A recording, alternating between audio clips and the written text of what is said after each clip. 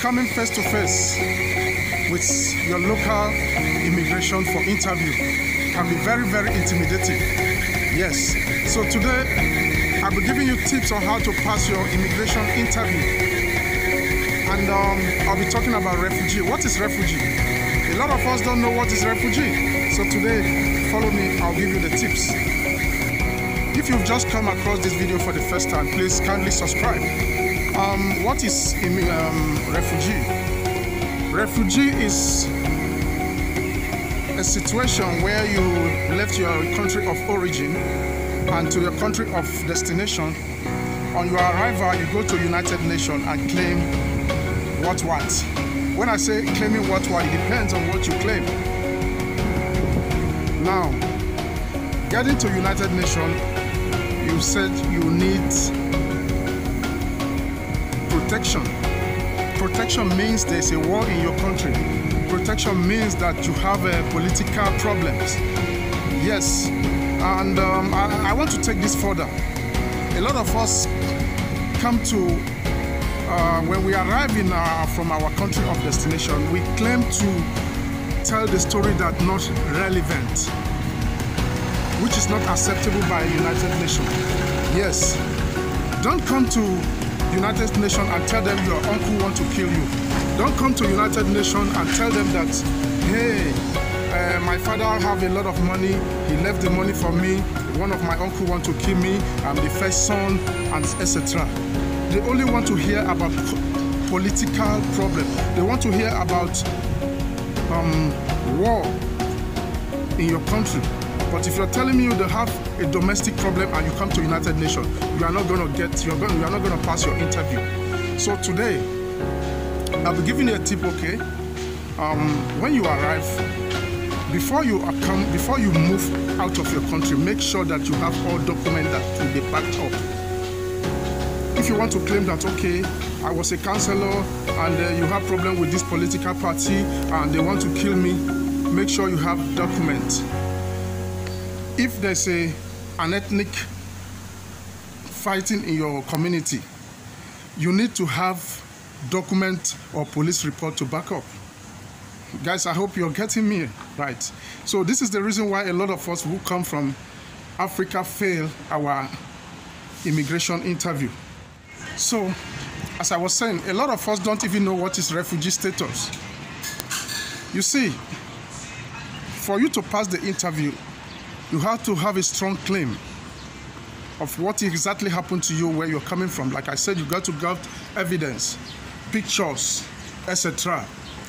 And like I said before, immigration interview can be very, very intimidating.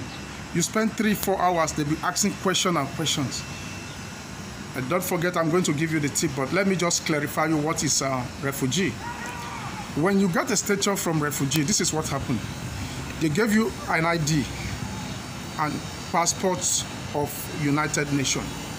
And these passports of United Nations overrule every passport of the world. Yes. Let's, for example, they give you United Nations passport in Canada.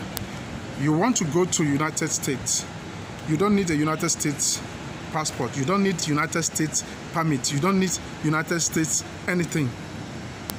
All you got to do when you get to United States, you can use that international passport to work. I call it international because it's United Nations, because it rules every country. But for you to get that passport, it's not easy. And secondly, you cannot go back to your country of origin with this passport. Never. It's forbidden. Once you get this passport, you have to stay within any other country in the world that you want to be. But there's a lot of branches on this topic, but I'm just going to go straight. If you want to know more about this, you drop a comment below, and I will do what? I will educate you more in private, because a lot of things that I don't have to be saying here. Yes. Now, I'm going to give you a tip, 5 tips, what you must do when you get to a job interview. So follow me. So, as I was saying, when you come for asylum in any United Nations office, what you do is they give you 3 to 4 years before they call you for interview. You see, when they call you for interview, one thing you must know is this: be very confident. Okay, now I'm in my room, so I should be able to remove this. Yeah, thank you. So you should be able to have confidence, believe in yourself, and make sure you dress very nicely. If you have a tattoo, please cover up. Don't wear short knicker. Don't wear short. You have to dress corporate as if you're going for job interview. You see, I said it before, like it's like a job interview. So come with me. You have to treat immigration officials with the utmost respect. Address the officers with sir, ma, yes, no, yes, sir.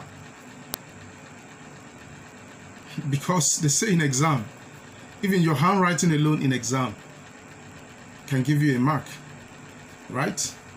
Be professional. Continue in the same vein as being respectful, as professional. Dress professional, like I said before. Just as you're going for a job interview. And make sure you are not panicked. Don't be panicked. I've been there. I've been there severally. So, and they say, like I said before, it requires a lot of documents. Bring along with your required document original certified copy of all the necessary requires documentation. But I told you guys, if you want to claim that there's a war, they kill somebody and somebody is after your life, there must be a police report, and you must have your police report while you are coming to that country.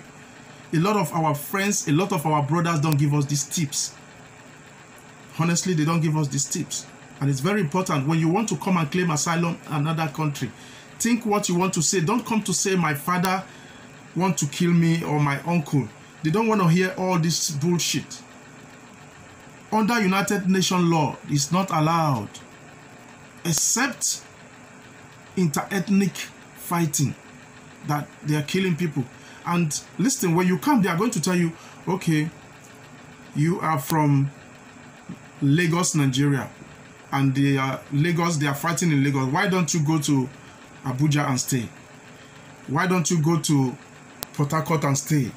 They will mention states that you don't even know as a citizen of that country. So you have to be very clever. The reason why you don't go there. Now, when they're asking you, why did you come to my country?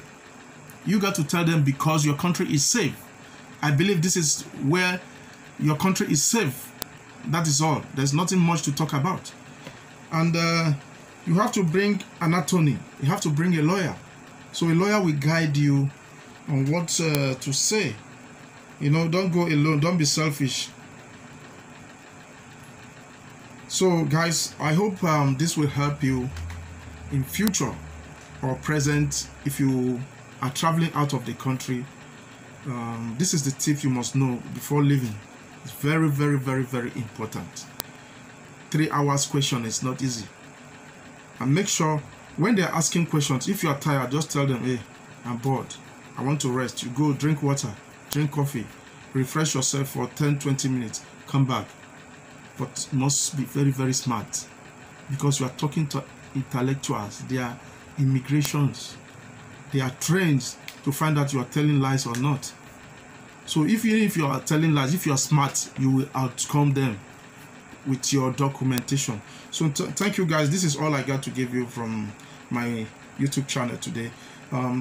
If you haven't subscribed to this YouTube channel, please kindly just subscribe. It's free of charge. Drop a comment and make sure you press the icon bell. Thank you. God bless you. See you. Solomon Okereke Vlog.